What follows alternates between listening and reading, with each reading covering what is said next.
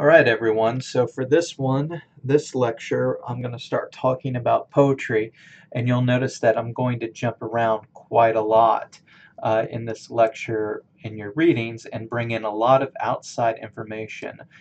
Poetry is one of my areas of expertise and one of my primary areas of interest, so I'm fairly passionate about this. I am a published poet. I have 2 degrees in it, so it is something I deem very important.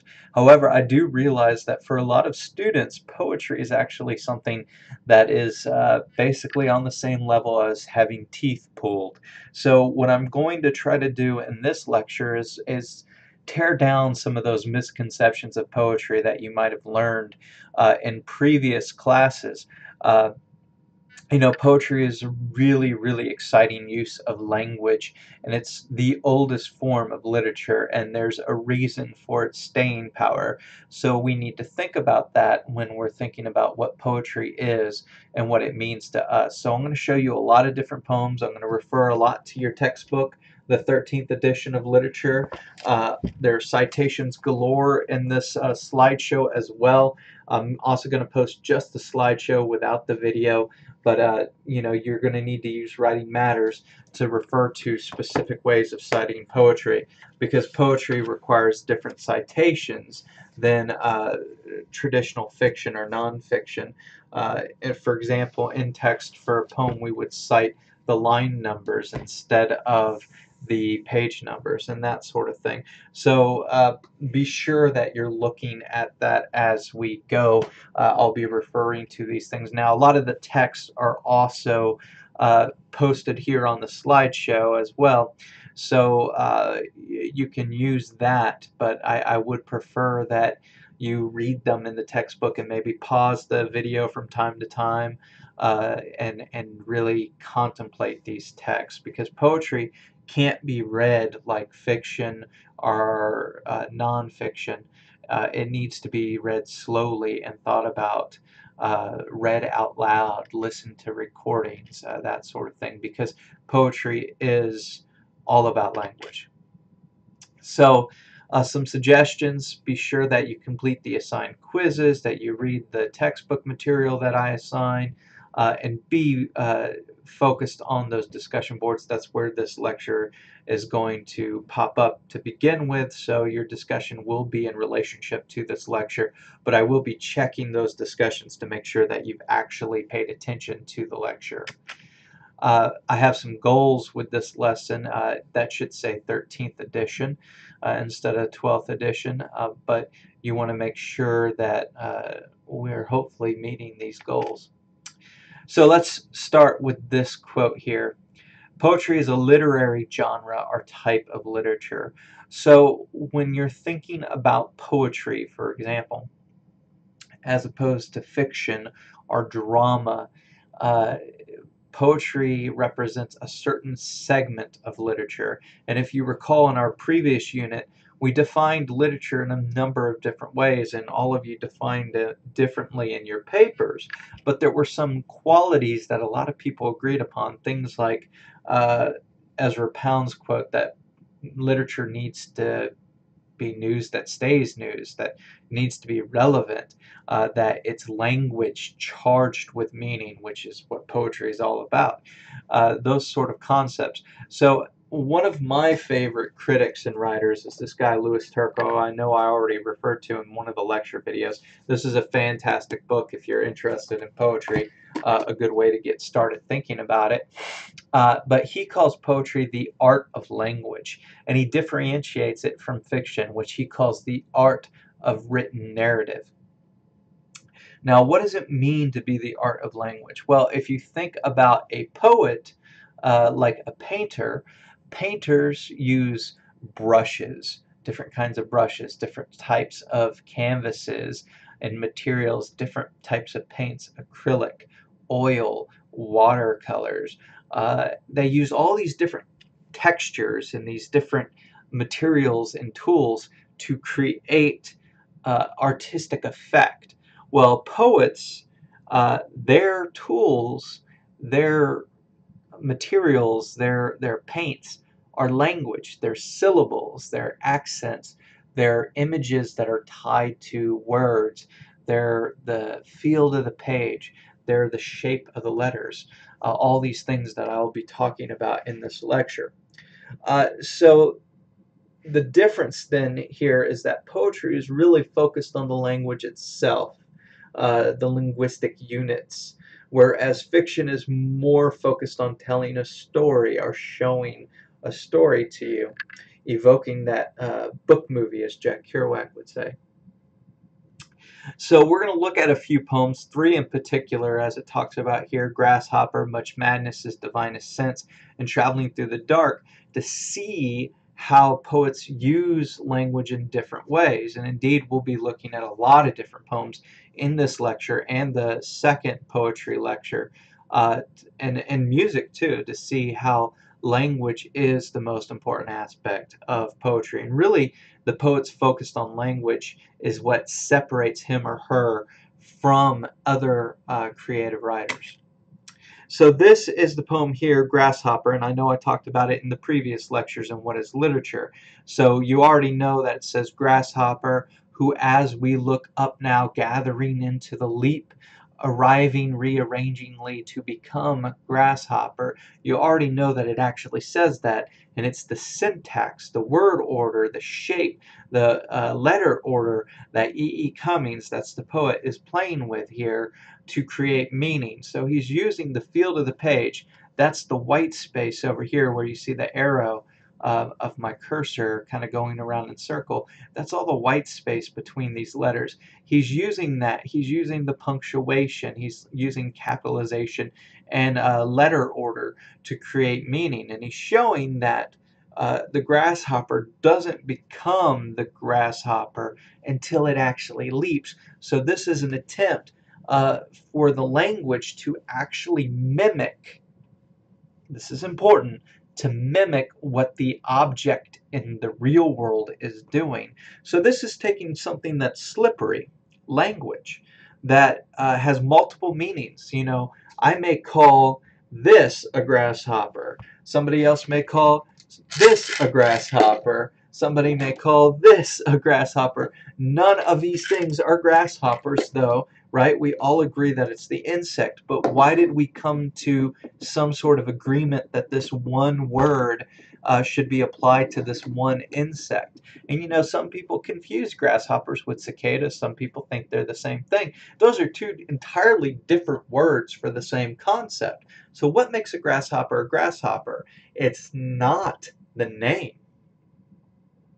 It's the action of the grasshopper leaping. And that's what this poem is getting at. We call this concrete poetry or conceptual poetry. Here's another one, Dickinson. You can see the poem over here. I believe that's the most up-to-date page number in your textbook, but some of these page numbers may be off. So always refer to your table of contents, because I've used a variation of this slideshow now for two different editions of literature. So one of the things Dickinson said about poetry is, if I feel physically as if the top of my head were taken off, I know that is poetry. So the way Dickinson knew a poem was a poem is if it made her suddenly have a moment of realization. And one of the things that we do linguistically are with language as poets to manipulate readers into having that sort of realization is we work with lineation. Lineation is the use of line breaks to create meaning. Let me go back here to create meaning. So you can see here that Dickinson's poem is organized not based on sentence structure, not based on traditional grammar. In fact, words are capitalized seemingly without reason, right? Much madness is divinest sense. So we have madness and much and sense capitalized here. To a discerning eye. Notice I is capitalized. Much sense. Sense is again capitalized. The starkest madness. Madness is capitalized. 'Tis the majority, and this is all prevail. Assent, and you are sane. Demur, you're straightway dangerous. and handled with a chain. And chain is capitalized here. So what's with the capitalization? Well, that draws your eye when you're reading. What's with breaking the lines instead of syntactically with these dashes? She's using a thing called M dashes, these long dashes. So why do that? Well, it carries the thought over to the next one, so your eye as you're reading starts to move across the page, and it causes you to emphasize different things. And if you look, since I, madness, majority, prevail, sane, dangerous, chain, all those words jump out at you even without the capitalizations to reinforce the meaning of the poem and cause you to have that effect of the top of your head being taken off, like Dickinson talks about. And this may be a little wild for many of you right now where you are in your relationship with poetry, and I'm going to speak of it as a relationship. You may not quite understand this concept yet. It's something that takes some time. So I'm really just introducing the idea of lineation to you. Now, this is a poem that probably looks a little more like the poetry that you've experienced, but it has all those other elements. It has lineation. He's playing with feel of the page, and he's also working with meter. There's meter in this poem. I'm not going to scan it yet. That's the next lesson that will scan poetry, but I do want to read it to you so you can hear the sounds that William Stafford is using. And this poem actually appears in your textbook. I don't have the page number here or in the Works Cited page at the end of the slideshow, but you can again check the table of contents. So here's the poem.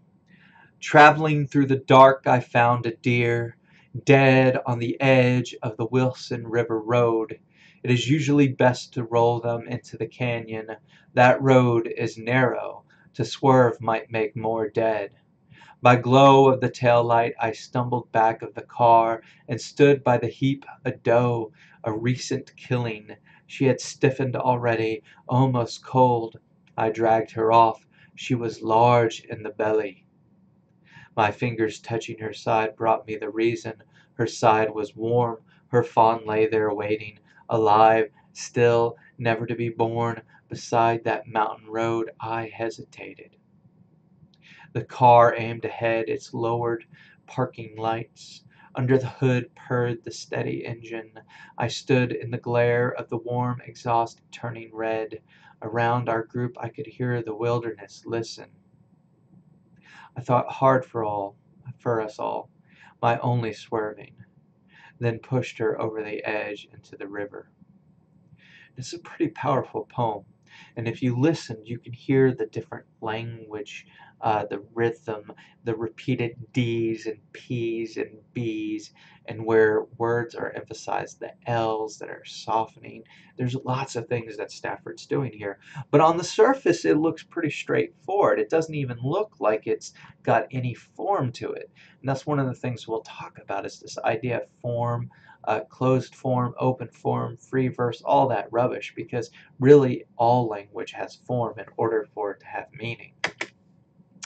So getting to that, Zhukovsky, another great poet, that's a picture of him right there. He says that prose chopped into verses of alternately rhyming lines of an equal number of syllables is not poetry. So another thing to remember is that poetry doesn't have to rhyme, that rhyme is not the most important part of poetry. In fact, as you saw in Stafford's poem, there are rhymes, but those rhymes don't necessarily appear at the end of a line.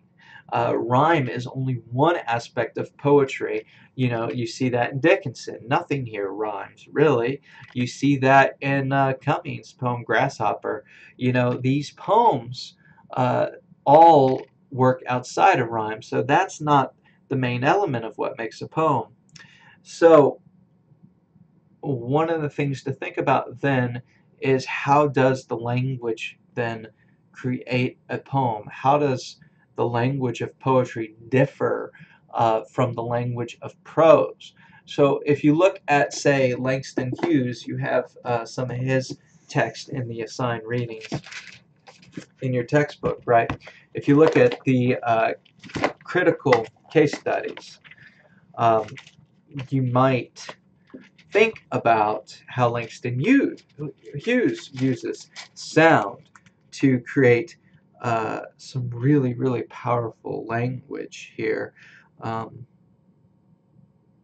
you know, probably one of the most famous ones is on page 969, and that's a theme for English B, which is really apropos considering you are in an English class. So let's look at that, page 969, theme for English B. Um, Now, there's rhyme in this poem, but it's not traditional rhyme as you're thinking, and there's lineation. So let's read it. The instructor said, "Go home and write a page tonight, and let that page come out of you. Then it will be true." Notice the rhyme there? That's what we call a couplet. Those two lines, actually 4 lines there, act as a couplet. They're italicized. And then we get into this. I wonder if it's that simple. I am 22, colored, born in Winston-Salem. I went to school there, then Durham, then here to this college on the hill above Harlem. Notice the rhyme between Salem and Harlem. I'm the only colored student in my class. The steps from the hill lead down into Harlem through a park. Then I cross St. Nicholas, 8th Avenue, 7th, and I come to the Y, the Harlem Branch Y, where I take the elevator up to my room, sit down, and write this page. It's not easy to know what is true for you or me at 22, my age. Notice the rhyme, but age comes in the middle of that line rather than the end of the line as you would expect. But I guess I'm what I feel and see and hear. Harlem, I hear you, hear me, we too, you, me talk on this page. I hear New York too. Me, who? Well, I like to eat, sleep, drink, and be in love. I like to work, read, learn, and understand life. I like a pipe for a Christmas present, or records, Bessie, Bop, or Bach. I guess being colored doesn't make me not like the same things other folks like who are other races. So will my page be colored that I write? Being me, it will not be white, but it will be a part of you, instructor. You are white, yet a part of me as I am a part of you. That's American. Sometimes perhaps you don't want to be part of me, nor do I often want to be part of you, but we are, that's true. As I learn from you, I guess you learn from me, although you're older and white and somewhat more free. This is my page for English B. Interesting, right? How he's using rhyme there. So, there are only 2 modes in which any genre can be written, prose and verse, and this is true of poetry as well. You can have prose poetry and verse poetry, and people often use the term verse interchangeably with the term poetry, but verse actually refers to metered language, as it says here, metered language, and that's very important to understand, that some language has meter to it, that it's emphasized with syllables and accents, and that's something we'll really focus on in that next lecture. And some language doesn't, some poetry doesn't. So let's look at these 3 poems. Hopefully my links still work here. Let me test and make sure the video comes up. I'm sorry for the trail into infinity. Okay. So it does not look like that link is going to work. We'll try one more time. We're getting the spinny wheel and then nothing. Good old Internet Explorer. So here's what we're going to do. As with all things, you can go to here.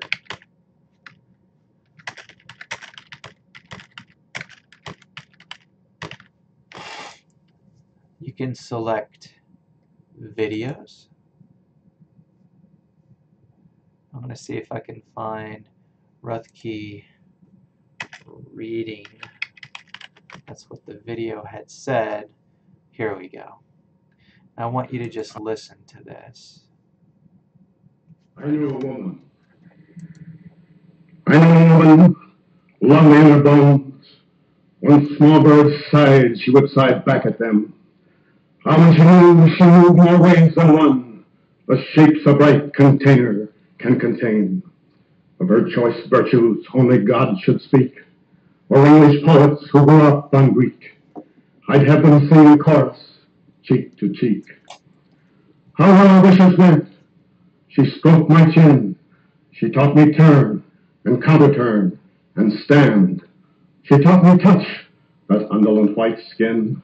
I nibbled meekly from her proffered hand. She was the sickle, I, poor I, the rake, coming behind her for her pretty sake. But what prodigious mowing we did make. Love likes a gander and adores a goose. Her full lips pursed, the errand off to seize.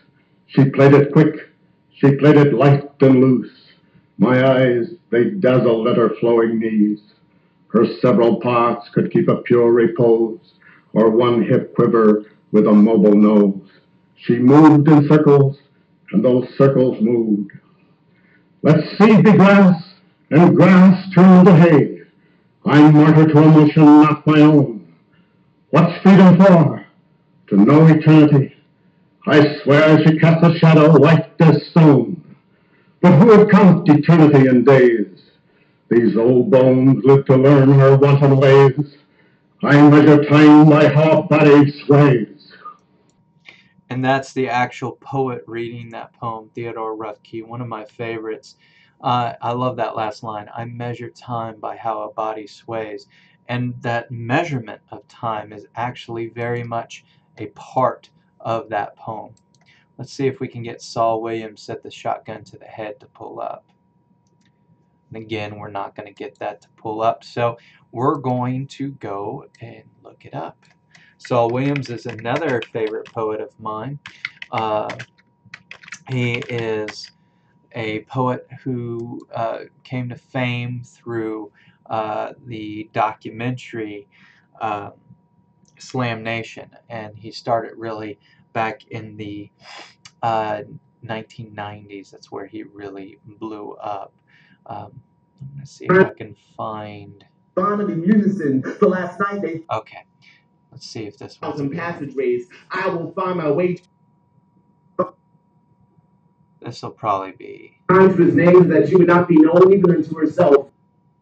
In unison, so last night they drank from different cups. Children... Yeah, the audio on this one's version. Now, this version's better. Now, this is a long... Children of the night. Let's rewind a little bit because I want to give you some background. This is a very long piece, so this does not appear in your textbook, but you can type it up and look it up. This is a combination of two pieces of his. He often reworks his pieces in performance. You can get a whole copy of this. In fact, I have the text. I might have loaned it out. Nope, here it is. And you can see that it's not just audio as he does here, but he also does a lot with visual with the printed version of the text. Different font shapes, different lineation. It's really, really fascinating. And this video isn't the whole text, but it's a good portion of it. So, in fact, so it's easier for you to focus, I am going to minimize my video here so you can focus on Saul reading for the next 10 minutes.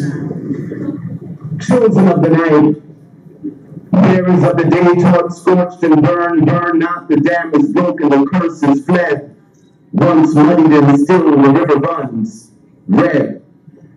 All those ships that never sailed, the ones with their seacocks open that lie scuttled in their stalls, today I bring them back, huge and transitory, and let them sail forever, the recurrence uncurrent, but when it cannot serve the truth's currency. Currently moon-marked and sun-sparked, unmarked bills, will I am certain I speak a new language, as is always the first sign of a new age. I had begun to believe my blackened toenails were on path to decay, when in truth they had begun the gradual process of crystallization. I am he who walks in rose-sweaty feet with toenails of amethyst and rose quartz, my path now crystal clear. I am come to tell you she is here. It is not written, no pen penman ship was ever cargoed with her character. Note, books are carefully folded forests, void of autumn, down from the sun. Likewise, she made lessons on the outskirts of history, on the dark side of the moon, where the searchlight of the sun cannot spot her nor rot her, the seed of forbidden fruit. Every tree has a hidden root, yet she has come to light, the swelling patchwork of vibrant dreams, and the thing of the girl I was tempted to break up with because she slept too much. I now know. They nurtured her there. They slept in packs, dreamt in cycles, nursed her in ships, and became her on rotation. Unnamed every time she was named that she would not be known even unto herself. Undressed every time she was dressed that she would not be recognized any other than herself. They blindfolded her and spun her in circles that she would find a way here but know the moves in her intuition. And she has come. I'm the single disoriented man in her presence. I wear my loincloth over my eyes and ejaculate too soon. Forgive me, Father, if I've sinned. I pray to you and cut the wind, and in doing so, bar her entry into a century, 100 years of solitude. I will now pray with my hands outstretched, with these songs etched into my palms. Most beloved, I'm certain of nothing more than your existence. 1,000 hands come under a log me, find themselves exposed in my childlike search for you. My colleague, flower, I'm eternally destroyed by your love no longer eligible for any worker's pension. My friends laugh at me and talk behind my back. They say that you've changed me, and I am. I'm like survivor of the flood, walking into the streets, drenched with God, surprised all the drowned victims are still walking and talking. Maybe there's hope. I rush to each victim's side, sucking what I can to be out of your various incarnations, pumping their stomachs and filling them. To touch them is to touch you, to kiss them is to kiss you. My friends, love is an art form, slightly removed from its element. Now when they ask, what does this mean? I respond, I've made it up, and it shall be from now on. From now on, cities will be built on one side of the street so that soothsayers will have wilderness to wander and lovers space enough to contemplate a kiss. She kisses if she alone could forge a signature of the sun. I close my eyes, although I never knew the difference. I stood before a brighter light, at lesser distance, and then a feeling. Almost as nothing ever bound to be repeated ever again, as if history had been as masterfully created as the great pyramids, and to reconstruct or relive any given moment after sampling an understanding of how the pyramids were built from the top down. And if one could understand such mastery, one would also understand that pyramids were first made of flesh, and that kisses are portals. Our sacred breath shifting through hidden corrals and passageways. I will find my way to eternity within you.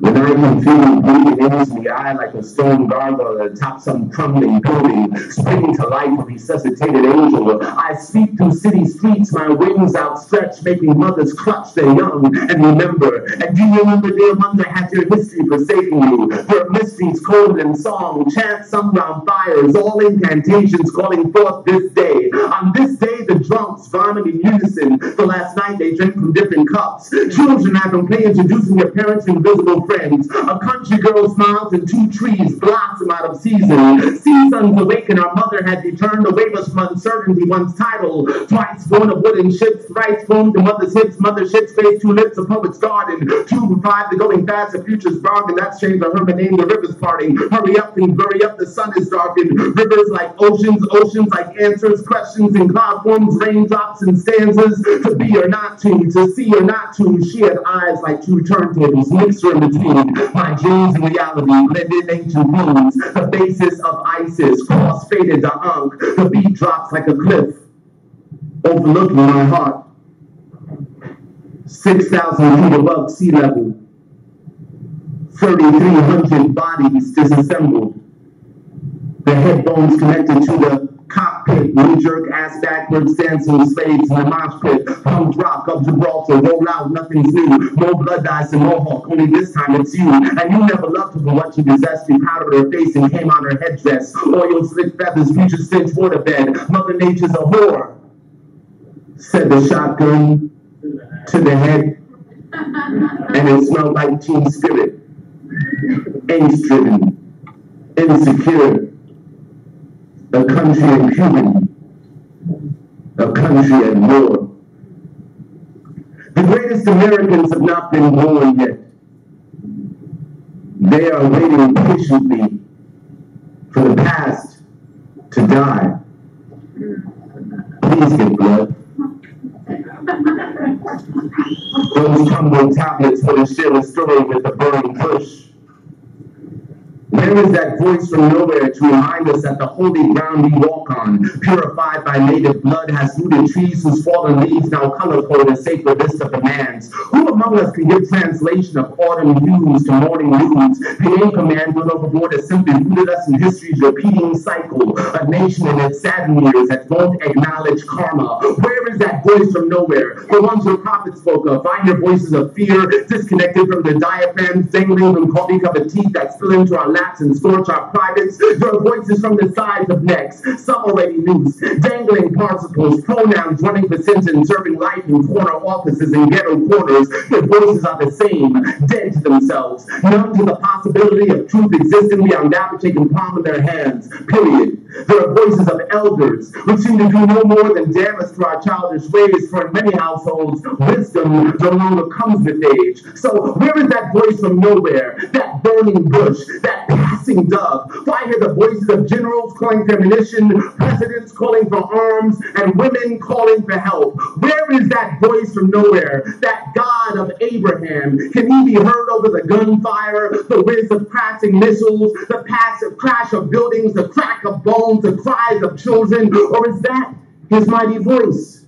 Your angry God created the sacrifice of first generation sons to generate your holy books written in red ink on burning sands. Your prayers between rounds are no more than fasten the fate of your children to the hammered truth of your trigger, a truth that mushrooms its darkened cloud of the rest of us, that we too bear witness to the short-lived state of a civilization that worships a male God. Your weapons are phallic, all of them. That dummy that sits in your lap is no longer a worthwhile spectacle. His shrunken pale face is in a room for imagination. We have spotted your moving lips that pin the voice to its proper source. It is a source of madness, a source of hunger for power, a source of weakness, a source of evil. We are exiting your coliseum and encircling your box office, demanding our families back, our culture back, our language back, our gods back. So we may return them to the proper source, the source of life, the source of creation, our mother's womb, the great goddess. We will cut through the barbed iron hangers and chastity belts. We will climb in and incubate our spirits through the winter. We will wait through the degenerate course of your repeated history. We will wait for the past to die.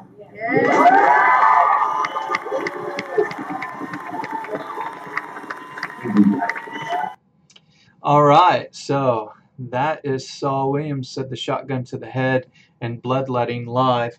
As I said, you have, if you like that piece, this is what the book itself looks like. If you want to ever order it, it's really quite beautiful how it's laid out, and it really emphasizes what I'm talking about with lineation and text and the visual attributes of poetry, as well as the auditory attributes of poetry. It's really, really an impressive piece. We're going to actually skip over the Julie Kane piece that is listed on here because of time. I don't want to make this too long, but you can of course do a search for Julie Kane's used book. She was the poet laureate of Louisiana for some time, about 2 years back, and a good friend. So it seems that we can define poetry as writing that is concerned with sound, but isn't language more than just sound? So we have some problems. You know, we've talked about here the idea of sound. We've listened to a lot having to do with sound. So like Samuel, people do not listen to poetry as often as they read poetry in our century. In fact, most of what you're doing is reading this textbook, right? You're not actually listening to recordings of these poems. One of the most famous poets, the Romantic poet Samuel Taylor Coleridge, defined poetry as the best words in the best order. So for him, it's not so much the sound of the words, but the syntax. Now, syntax does affect sound, I mean, if we switch the order of words, it changes the way they sound, obviously. If syllables are moved around, it changes the sound. But what he's talking about when he's talking about syntax is the order of the words on the page.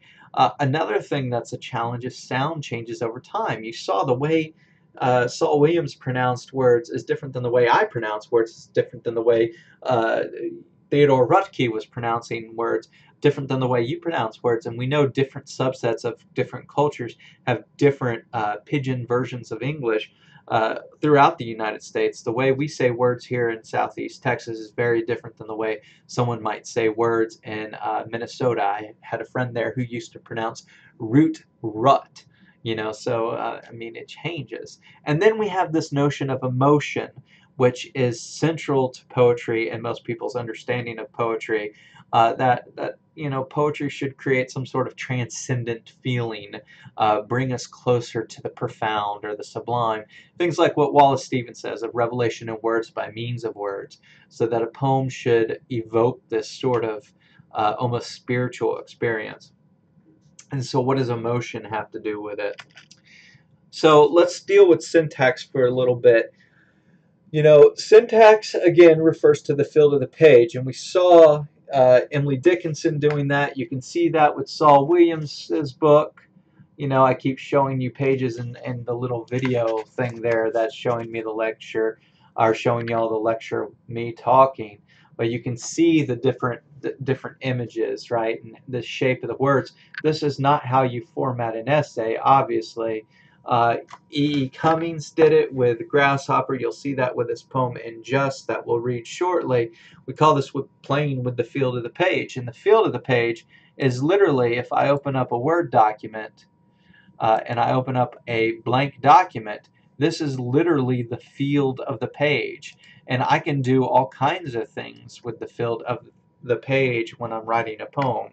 Poem experiment for class number 1. You know, and please don't take this as how writing a poem should be, because poetry should take time. It should be done with thought. But I'm going to just pick random lines from the textbook and move them around the page and, you know, go from there. So let's say what's going on here.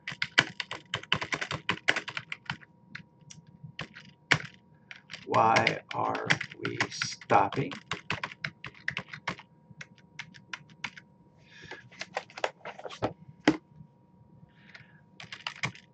Old woman across the way.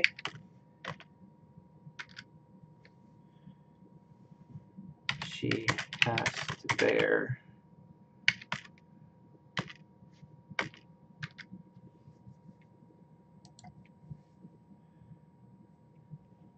the art of losing.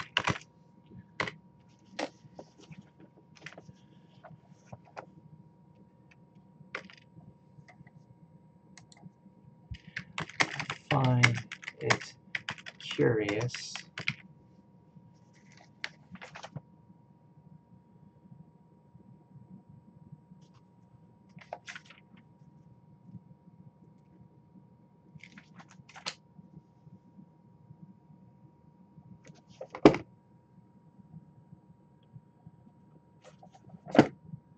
I'm kind of cheating here because I don't like the lines that are coming up in the textbook.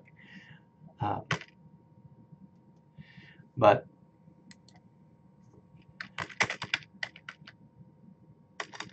actually, we'll do that. So here we have different word order, we have different shapes, the lines are all over. We're playing with the field of the page. And I've talked about this before, you know, this is concrete and conceptual poetry. And I have some things linked in the slideshow. Let's see if it pops up. It says it's not responding, so it might not actually pop up for you. Let me make sure that you can see this link here. I'll shrink my video, make it a bit smaller, and move it over here. Hopefully that doesn't cause any dizziness. So, okay. Um, well, it's not going to load the link for my computer because I have too many windows open and the video is probably blocking it. But you can see, I'm going to not save this either, that you can see that idea. All right, and of course, this is decided to lock up. If you ever are on a PC and your computer decides to lock, you can go to Task Manager, which you probably just saw the screen go blank. I'm going to end the task and restart it. See, even our work computers have trouble from time to time. Okay. It's restarting. We'll close down Spotify while I'm at it too. Maybe that'll help. And that. There we go. And we will close that. Go to the page we were on. We're on this page with Coleridge. And go back here for you all. Okay. So you can try that link. Hopefully it won't lock up your computer. So there's a grand history in poetry of these different poetic schools that play with the field of the page, play with the order of language. I already showed you Pizza Kitty in a previous lecture. I don't really want to show you it again. The poem's kind of painful if you ask me. But things like Flarf and Dada, prose poems, anti-poetry, concrete poetry, all of these things, and even regular poetry, experiment with syntax. So like you see here, this is a conceptual poem, and what they've done is instead of using punctuation, let's go back, instead of using punctuation, they've actually typed out the word. So instead of having the symbol comma, they have the word comma. Instead of having that, and then there's a definition here on conceptual poetry, and y'all can look at that on your own time. UbuWeb's really fun, and here's more links to information about Flarf if you find that interesting. But what I wanted to get to is this poem by Dylan Thomas, one of my favorite poets, and My Craft or Soul and Art. And so you can see how he's playing with syntax and how the words here create sounds. In my craft or soul and art exercised in the still of night, when only the moon rages and the lovers lie abed, with all their griefs in their arms I labor by singing light, not for ambition or bread, or the strut and trade of charms on the ivory stages, but for the common wages of their most secret heart. Not for the proud man apart from the raging moon I write on the spindrift pages, nor for the towering dead with their nightingales and psalms, but for the lovers, their arms round the griefs of the ages, who pay no praise or wages, nor heed my craft or art. And you notice here that there's very little punctuation. There's some commas that slow us down. There's line breaks that slow us down. But really each stanza is a total sentence. And that some of the words are in interesting orders because of the way things have been broken. So one of the things he talks about here is not to think too much about a poem until it's been typed, because once it's been typed, you can really see how the words fit together. So one of the things I want you to think about is this graph here. Poetry is the art of language that deals with sound and syntax. But we haven't really touched on emotion yet. But what about emotion? Isn't poetry supposed to also make us feel something? And when I often bring up this definition of poetry, I'm a formalist. That's my critical school when I'm thinking about poetry. I actually consider myself a neo-formalist. You'll see one of my poems at the end of this slideshow, and at the end of the next slideshow. I think form is a way of thinking about poetry. I really emphasize the language, but other critics, other readers, and you yourself might emphasize this idea of the emotion. To me, the emotion and the language and the syntax and all those things, sound and syntax, are inseparable. You really can't feel the wonder or experience the wonder unless the language evokes it. And so that's why it's so important to understand language with poetry. And that's why poetry actually is really difficult sometimes, particularly for younger students, because they don't want to take the time to understand how the language is working. They want that immediate gratification that comes from reading it, and they don't want to contemplate the they don't want to contemplate the what went into the magic. For example, it's sort of like going to a magic show and knowing all the tricks of the magician before the magic show. It takes the wonder out of it. It takes the mystery out of it. Uh, Part of your job this semester and in this class is to learn the tricks to the magic show that is poetry.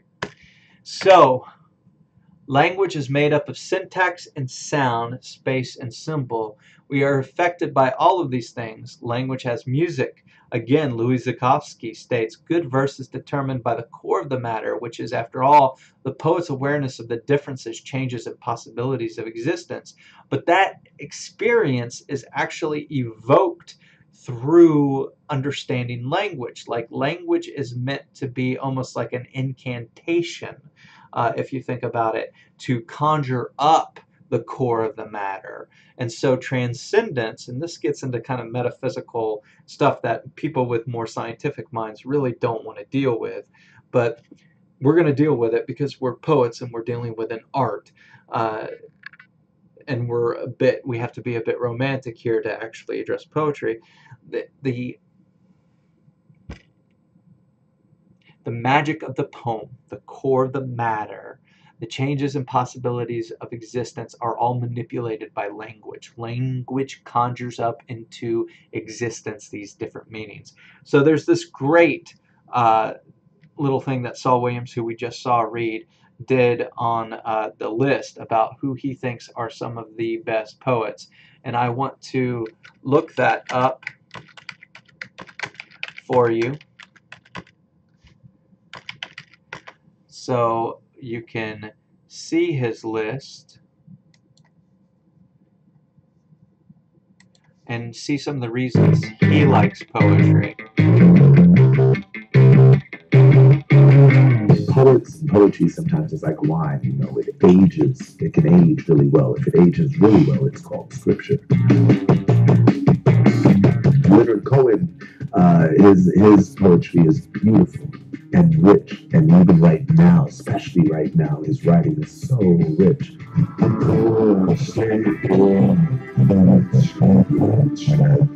How it goes.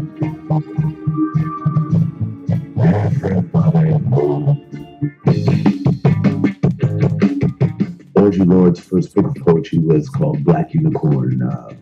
Woman, feminist, lesbian, black, but beyond and within all of that, just a beautiful sense of awareness in her writing. I started writing because I had a need inside of me to create something that was not there.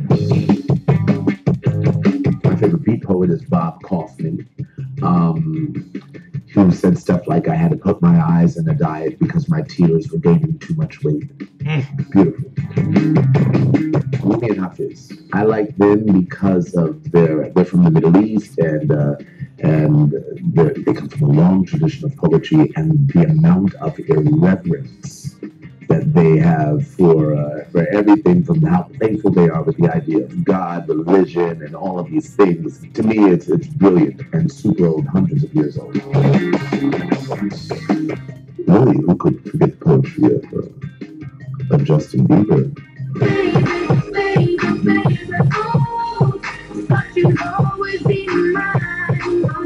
To me, that's really profound. It's even more profound if you're a baby. I've tried regressing into being a child so I can hear it, and it's very rich, very rich. So, other than the gag about Justin Bieber at the end there, and sort of the mockery in that, which you might not have liked, he has some good observations, and the reason I play that video for you is the things he points to that are important to him in poetry, the emotional side of it, the profundity of it, the richness of it, the texture of it. and just the power of the words, which for most poets, the words themselves, the language itself, is inseparable from that profundity. And you notice that in how he commented on it. So an example of that is this Ars Poetica by Archibald MacLeish. I've heard it pronounced a couple ways. Let's move the video down here so you can see the full text. Ars Poetica. A poem should be palpable and mute as a globed fruit, dumb as old medallions to the thumb, silent as the sleeve-worn stone of casement ledges where the moss has grown.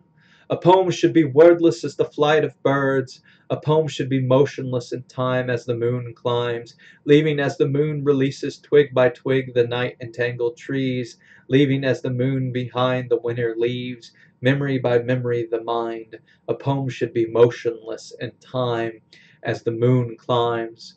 A poem should be equal to not true, for all the history of grief, an empty doorway and a maple leaf, for love, the leaning grasses, and two lights above the sea.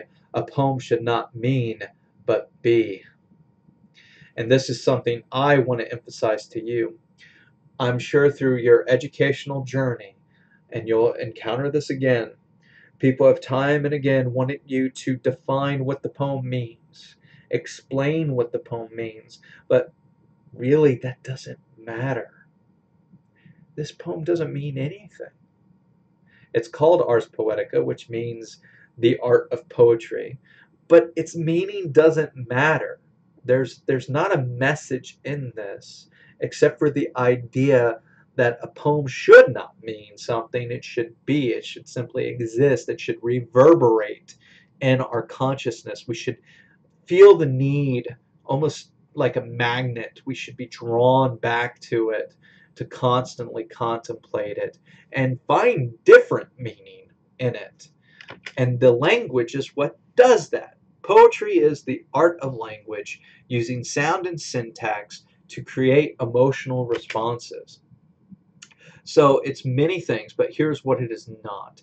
It is not the sole province of the academic or the poet. You may have thought that ahead of time, that poetry was only for poets, but hopefully you saw through this lecture that it's not. It's not a riddle. It's not something you have to figure out what it means. It's not an essay. A poem never has a thesis. And it's also more than these ideas of butterflies in nature. There's a lot of nature poetry. It's really amazing. And there's a lot of really bad nature poetry too that gives poetry a bad name. We try to transcend that. So I have a few examples of some of my favorite poems, and they all are great examples of sound and syntax, and I want to share those with you through videos and in this lecture, and also through my own reading. Some of them I'm going to read to you, some of them have video links. So this first one is Reeves' Sign Language, and we're going to search for it on YouTube here. It was done on Deaf Poetry Jam, a series that ran on HBO for some time. So let us.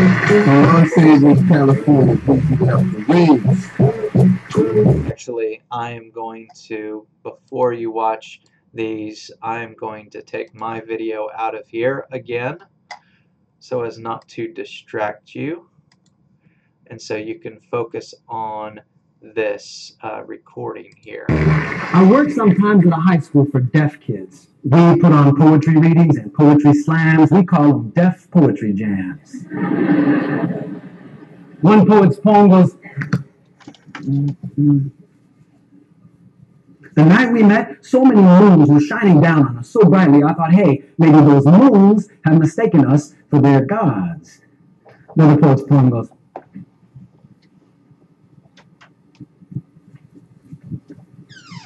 I, me, my. Doesn't anybody tell a story anymore? And another poet's poem goes, last night I dreamt I was little again, and I could hear back then, but the silence in my house was deafening. See, some of the kids only write about being deaf. Others make a joke, some make a mention, some ignore the topic altogether, not too different from the choices poets make here with gender or skin color. So you get goofy haiku like, homework is bullshit. and inspires out of me nothing but vomit. And poems like, I saw on the TV that scientists have taught a gorilla to speak sign language. Outstanding. Why don't they teach the gorilla how to wipe its ass, assholes? And the words, the signs themselves are as wonderful for me to watch as if they were hummingbirds or butterflies. Words like goosebumps, daydream, giraffe, sticky, icky, icky. These are high school students who never pass notes in class. They just sign their shit behind your back. And they greet each other in the hallways lately going, can you hear me now? No, that's good. That's fine.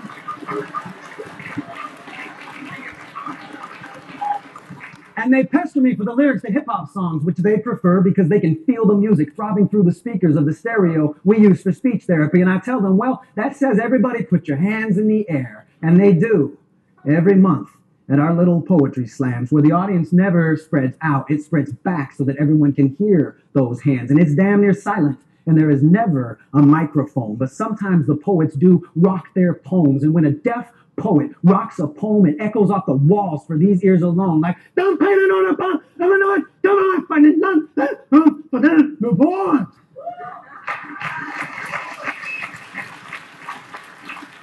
I was born as deaf and as quiet as a starfish, but if I had been born a man, I would pray to the Lord above every night at the top of my fucking lungs just to thank him for giving me voice. One of the great poems to me, even though it doesn't appear in a single anthology. And there's the text there, and of course this slideshow will be available for you in the same way that my lecture notes were available for you for what is literature. This is The Second Coming by W.B. Yeats. Turning and turning in the widening gyre, the falcon cannot hear the falconer. Things fall apart, the center cannot hold. Mere anarchy is loosed upon the world. The blood-dimmed tide is loosed, and everywhere the ceremony of innocence is drowned. The best lack all conviction, while the worst are full of passionate intensity. Surely some revelation is at hand. Surely the second coming is at hand. The second coming. Hardly are those words out when a vast image out of Spiritus Mundi trembles my sight. A waste of desert sand, a shape with lion body and the head of man. A gaze blank and pitiless as the sun is moving its slow thighs, while all about it wind shadows of the indignant desert birds. The darkness drops again, but now I know that 20 centuries of stony sleep were vexed to nightmare by a rocking cradle, and what rough beast, its hour come round at last, slouches toward Bethlehem to be born. Careful What You Ask For by Jack McCarthy is another great. Again, I'm not sure if the link will work, so we're going to look it up.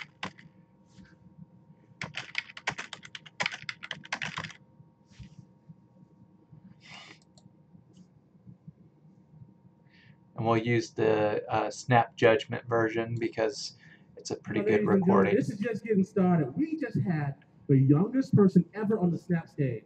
And now, we're about to go to the original gangster. Mr. Jack McCarthy is a legend in the performance storytelling circles. I cannot wait for you to hear him. I'm going to get out of the way. Mr. Jack McCarthy.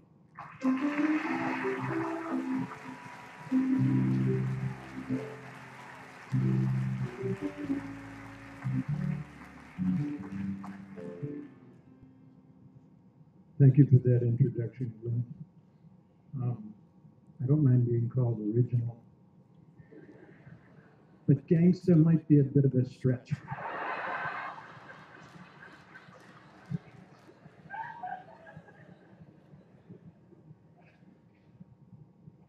I was just old enough to be out on the sidewalk by myself, and every day I would come home crying, beaten up by the same little girl. I was Jackie, the firstborn, the apple of every eye. Gratuitous meanness bewildered me, and as soon as she'd hit me, I'd bawl like a baby. I knew that boys were not supposed to cry, but they weren't supposed to hit girls either. And I was shocked when my father said, "Hit her back." I thought it was a great idea. But the only thing I remember about that girl today is the look that came over her face after I did hit her back. She didn't cry. Instead, her eyes got narrow, and I thought, "Jackie, you just made a terrible mistake." And she really beat the crap out of me. It was years before I trusted my father's advice again. I eventually learned to fight, enough to protect myself from girls. But the real issue was the crying, and that hasn't gone away. Oh, I don't cry anymore. I don't sob. I don't make noise. I just have hair-triggered tear ducts, and always at all the wrong things. Tom Bodette saying, "We'll leave the light on for you." I always cried at the last scene of Queer Eye for the Straight Guy. In movies, I despise the easy manipulation that never even bothers to engage my feelings. It just comes straight from my eyes, but there's not a damn thing I can do about it, and I hate myself for it. The surreptitious nose blow at the street 4 minutes after the offending scene. My daughters are onto me, my wife. They all know exactly when to give me that quick sidelong glance. What must they think of me? In real life, I don't cry anymore when things hurt. Never a tear at 17 when my mother died, my father. I never cried for my first marriage. But today, I often cry when things turn out well. An unexpected act of simple human decency. New evidence against all odds of how much someone loves me. I think all this is why I never wanted a son. I always supposed my son would be like me, and that when he'd cry, it would bring back every indelible humiliation of my own life. And in some word or gesture, I'd betray what I was feeling, and he'd mistake and think I was ashamed of him. He'd carry that the rest of his life. I know. Daughters are easy. You can pick them up, you can hug them, you can say, there. It's all right. Everything is going to be all right. And for that moment, you really believe that you can make enough of it right. Enough. The unskilled labor of love. And if you cry a little with them for all the inevitable gratuitous meannesses of life, that crying is not to be ashamed of. But for years, my great fear was the moment I might have to deal with a crying son. But I don't have one. We came close once, between Megan and Kathleen. The doctors told us there was something wrong. And when John went into labor, they said the baby would be born dead. But he wasn't. Very briefly, before he died, I heard him cry.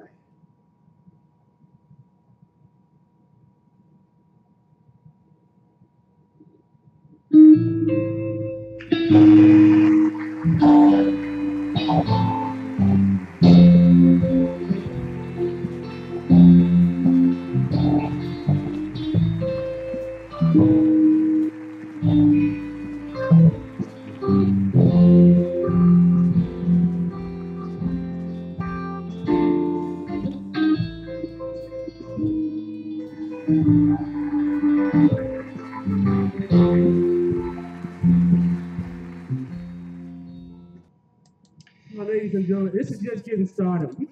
It's tough to hear that one without tearing up. This is by a good friend and mentor, Amy Fleury. Abulation. Because one must be naked to get clean, my dad shrugs out of his pajama shirt, steps from his boxers and into the tub as I brace him, whose long illness has made him shed modesty too. Seated on the plastic bench, he holds the soap like a caught fish in his lap, waiting for me to test the water's heat on my wrist before turning the nozzle toward his pale skin. He leans over to be doused, then hands me the soap so I might scrub his shoulders and neck, suds sluicing from spine to buttock cleft. Like a child, he wants a washcloth to cover his eyes while I lather a palmful of pearlescent shampoo into his craniotomy-scarred scalp, and then rinse clear whatever soft hair is left. Our voices echo in the spray and steam of this room where once, long ago, he knelt at the tub's edge to pour cups of bathwater over my head. He reminds me to wash behind his ears, and when he judges himself to be clean, I turn off the tap. He grips the safety bar, steadies himself, and stands. Turning to me, his body is dripping and frail and pink, and although I am nearly 40, he has this one last thing to teach me. I hold open the towel to receive him. Another friend, Jim Kopic, orbits decay. And so when I say we are each other's moons, I have gravity in mind and velocity, two forces in constant opposition, a body in motion, almost uncontrollable, hurtling madly into space is curbed by another body and another motion hurtling madly into another space, divining its own path based only on gravity, velocity, love, and the laws of physics.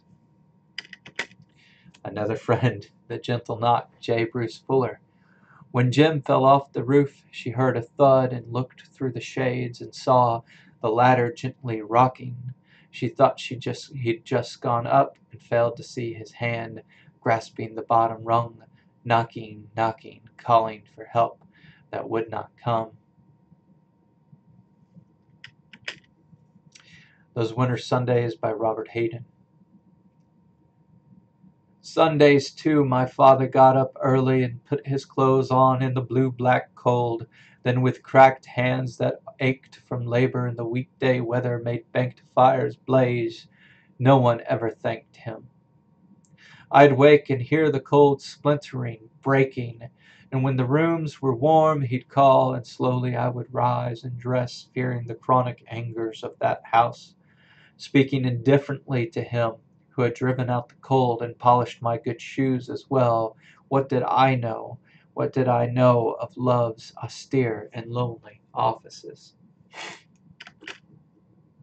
And finally, speaking of Saul Williams, Rumi and Hafiz, this is Rumi, translated by the poet Robert Bly, and it appears in the Rag and Bone Shop of the Heart anthology, edited by Robert Bly and others. That journeys are good. If a fir tree had a foot or two like a turtle or a wing, do you think it would just wait for the saw to enter? You know the sun journeys all night under the earth. If it didn't, how could it throw up its light in the east? And salt water climbs with such marvelous swiftness to the sky. If it didn't, how would the cabbages be fed with the rain? Have you thought of Joseph lately? Didn't he leave his father in tears, going? Didn't he then learn how to understand dreams and give away grain? Didn't Mohammed set out on a journey to Medina and found dominion there and became Shah of 100 lands? And you, if you have no feet to leave your country, go into yourself, become a ruby mine open to the gifts of the sun. You could travel from your outer man into your inner man. By a journey of that sort, earth becomes a place where you find gold. So give up bitterness and your acidity and your heavy-heartedness. Don't you realize how many fruits have already escaped out of sourness into sweetness? And a good source of sweetness is a teacher. Mine is named Shams. You know, every fruit grows more handsome in the light of the sun. That's just a small sampling. There are literally millions of poems out there, millions of publishers, millions of ways to enter into poetry and to understand what poetry is. But I don't want you to think of poetry as necessarily something that needs to be unpacked and discovered and understood in the same way that you understand a puzzle or a scientific equation, mathematical equation. Poetry is much more complex than that, such as language. So as you continue thinking about poetry and reading poetry and understanding poetry, try to understand the language, but don't necessarily unpack the language. Experience it and then ask yourself, why is it affecting me this way? And here is our works cited. And what you should do now is participate in the discussions on D2L. Begin thinking about a poem from the assigned readings you would like to explicate. The next slideshow will give you information on specific skills that you need to explicate, including recognizing formal qualities such as scansion, rhythm, rhyme, all those things, and images. The only two poems that are banned from the reading for this explication are Designed by Robert Frost, which is a fantastic poem, but I use it as an example, and Abby Houston Evans's Wingspread. These are both used as examples in the section in the textbook on writing about poetry, which you should also read. That begins on page, forgive me, that begins on page 1816. And they also talk in that section 1816 in your textbook on how to write an explication about a poem and how to cite poetry using MLA. And once you've participated in the discussion and I've had a chance to answer some of your questions and your peers' questions, you can move on to that next lecture that gives you specific skills on explicating. And then if you're interested, you can check out some of my poems here. They're linked here. These are older publications. And that is